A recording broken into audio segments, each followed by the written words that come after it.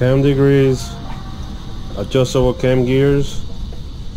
For some people that remains like a mystery, but today's video I'm gonna explain to you how that works in an easy way.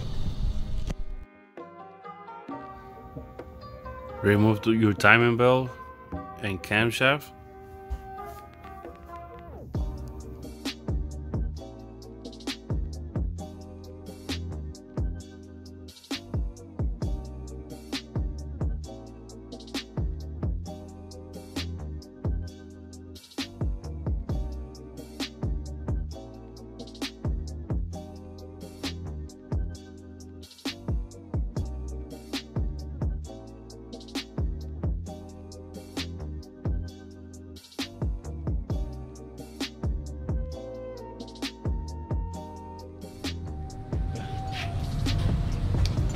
Okay, I'm gonna remove these ball springs using this special tool to install these test springs so I can measure the cam degrees. So stay with me.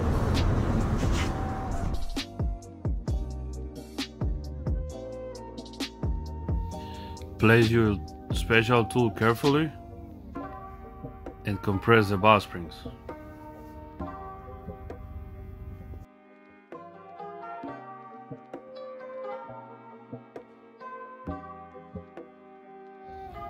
Place the test springs.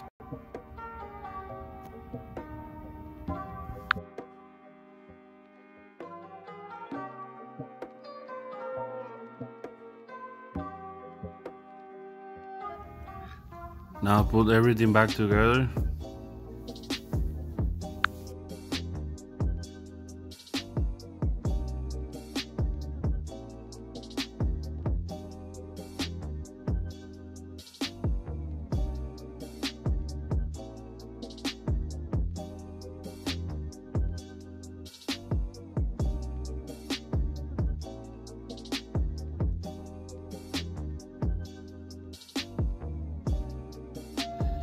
Put the timing belt and make sure the timing marks are properly located.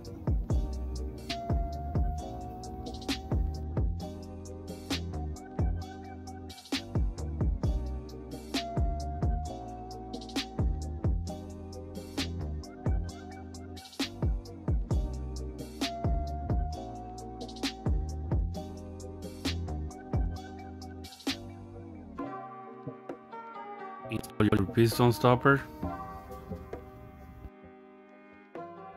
Turn the crankshaft to both sides of the wheel. Have both numbers together divided by 2, and that's your true top dead center.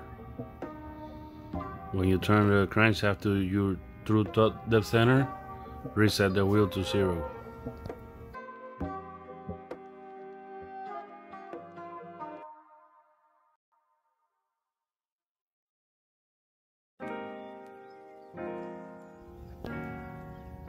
Make sure you remove your piston stopper.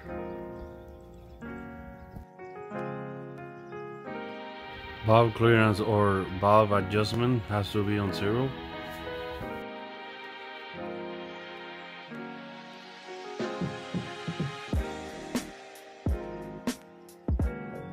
Now install your dial gauge.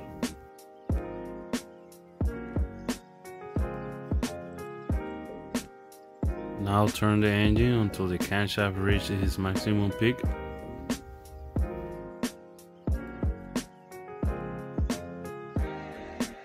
Make sure when you zero the dial gauge, your camshaft is on the max peak.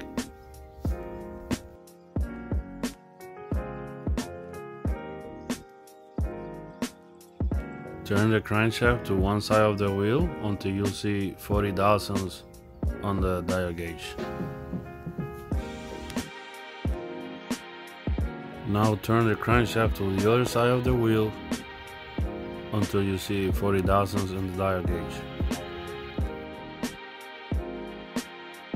Now we adjust the cam gear. How you know you adjusting properly? If it passed the number of the peak lift, is retarded. If it's before the number of the peak lift, is advanced.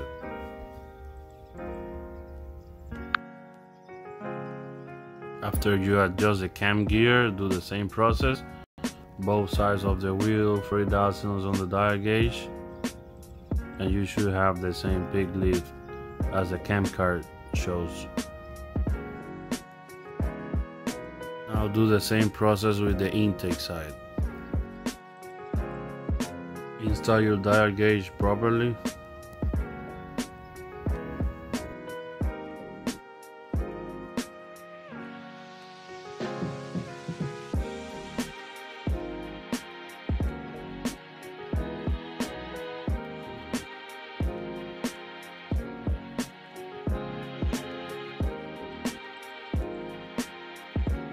Exhaust and intake is the same process.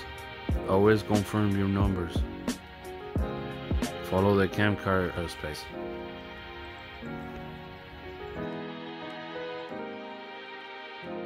Alright guys, hopefully I helped somebody with this video. For more answers, comment below. If you like this channel, subscribe and share. See you in the next one.